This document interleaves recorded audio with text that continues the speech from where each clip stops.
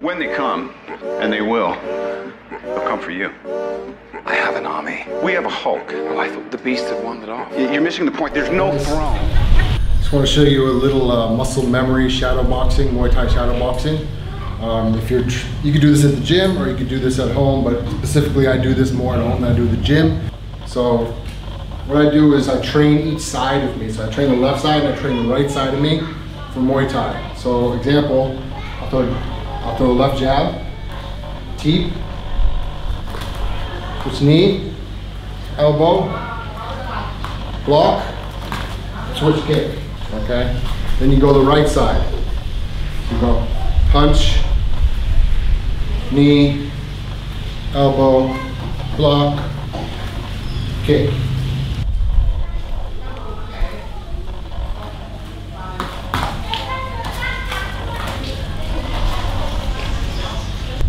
See, I'm not doing the same combination on each side every time, because sometimes I'm not in the right position to be able to throw, say, a punch after a knee. So whenever I feel comfortable, I'm more balanced in. And if you don't have the proper technique, and one of the worst things you can do in a fight is lose your balance. You know, hands come down, you get kicked, punched, knocked out, okay? So just kind of go with the flow, but the idea is muscle memory. Bam, bam, bam. Jab, jab, boom. You can do 2 jabs. You can do 2 teeth, boom, boom. You know, pop, jab, pop, pop. Switch knee, elbow, right side, bump, bump, bump, bump, bump, bump.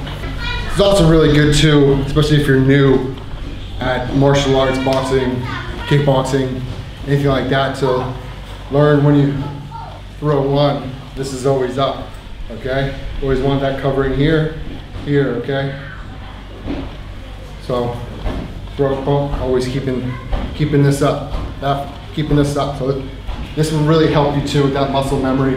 Just going off of one side, bump, bump, this stays here, bump, yeah? And that's it. Muscle memory, Muay Thai muscle memory. Quarantine time here in Thailand. We've been locked down now this is week number 2. We're expecting to do this for a couple months, so this is my gym. Thank you.